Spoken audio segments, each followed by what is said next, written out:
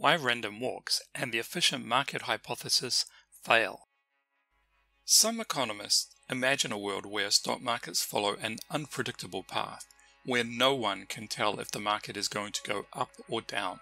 This is a random walk, and it's the basis for the efficient market hypothesis. It was supposed to make pricing of financial instruments much more accurate, but as we'll discover, real-world markets have hidden complexity which can't be captured by such simple analysis.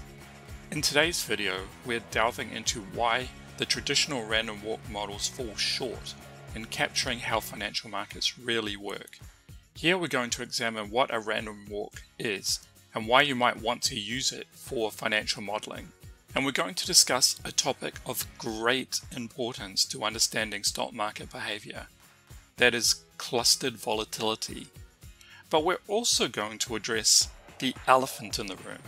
Why do so many traders hate random walk models? And ultimately, why the random walk model fails. A random walk is a mathematical concept that describes a path or a series of steps taken at random, where each step is determined by chance. It is used to represent a process that evolves over time in a way that is unpredictable. In a simple random walk, we pick a starting point and, at each time step, move either to the left or right with an equal probability. Then we repeat this process and continue over whatever number of steps we wish to take. Random walks have applications in various domains, including physics, finance, biology, and computer science, to model processes that involve some degree of randomness or uncertainty, such as the movement of particles in a fluid, the movement of stock prices, or the behavior of animals. I seem to remember being taught this in terms of thinking about a drunk wandering home, where each step would be taken at random as they stumbled left or right. I suspect that that image isn't used much anymore. Why are random walks hated? In finance, a random walk is often used to model the behavior of asset prices over time. The idea is that the price of a financial instrument, such as a stock or a currency, undergoes random movements, making future price changes unpredictable.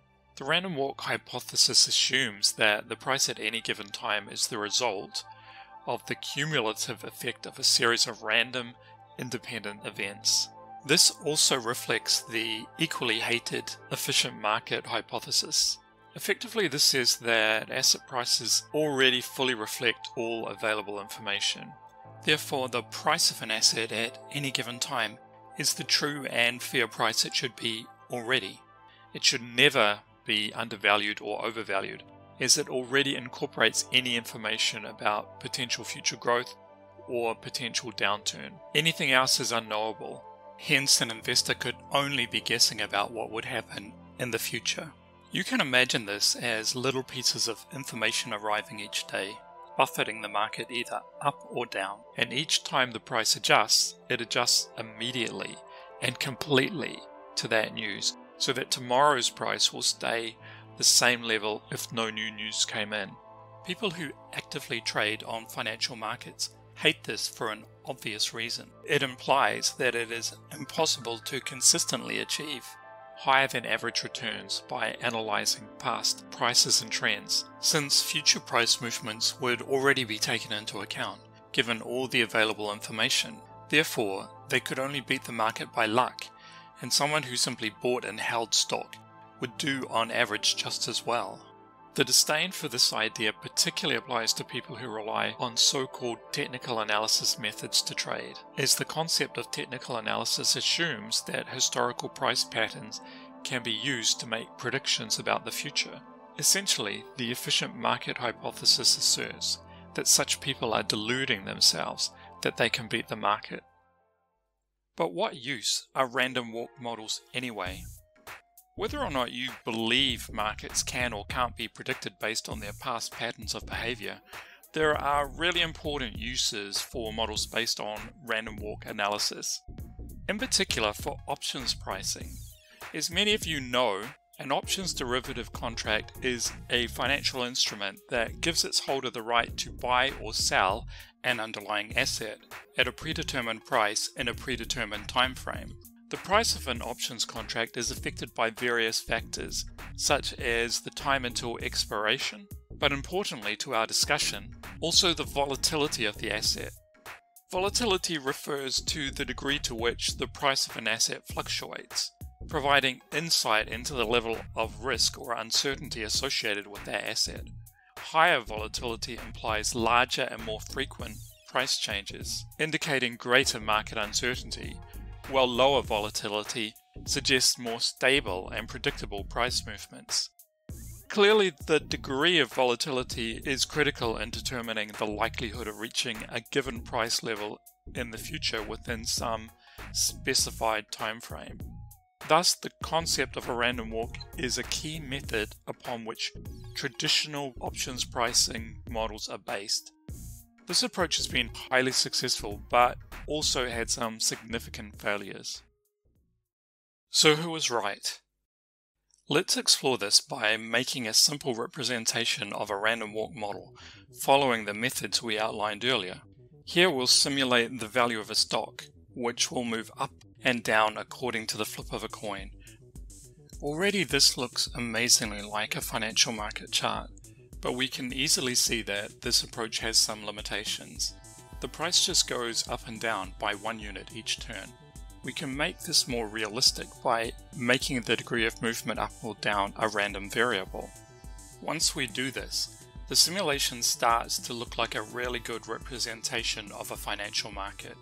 And when we compare this with data from a real stock, at a casual look, we can't really see any difference. But there's a clever trick to show that the real and synthetic data do not behave in the same way. And for this we need to analyze what's going on with the volatility of this data. An easy method to get at volatility is to take the daily price change and square it. This allows us to easily visualize the volatility in both the real and synthetic data and compare them. When we do this, we uncover a curious feature which differentiates the two sets of data.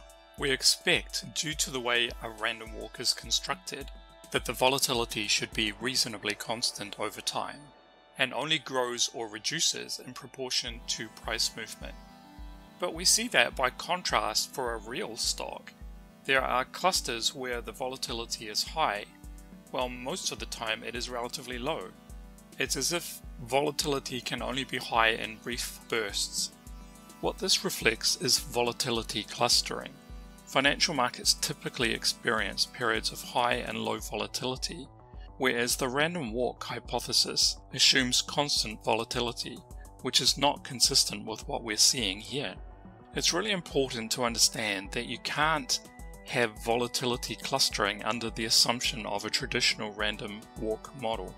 In order for volatility clustering to occur, there needs to be a relationship between the neighboring values in the time series, which implies that future market movements do depend on what preceded them, as technical analysts claim. An example is the 1987 stock market crash. On October 19, 1987, global stock markets experienced a sudden and severe decline after the Dow Jones Industrial Average dropped by over 22%. The short time frame and the scale of the crash would be beyond what a simple random walk model would be capable of handling. Here again, we see a clustering of volatility around the event.